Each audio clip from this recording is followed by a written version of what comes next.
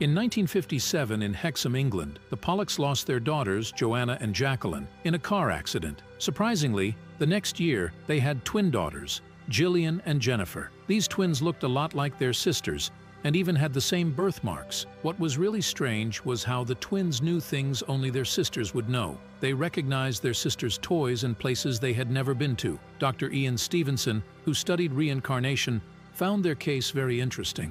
Some people, though, thought there were normal reasons for these things, like family traits or the parents telling them stories. What's more, when the twins turned 5, they forgot all these special memories.